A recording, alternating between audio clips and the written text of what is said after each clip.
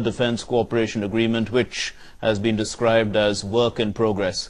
The Indian and Chinese troops were in a face-to-face situation in the Chumar area of Ladakh, which after China had transgressed into Indian territory. This happened on June 17 and had removed a surveillance camera, which was subsequently returned.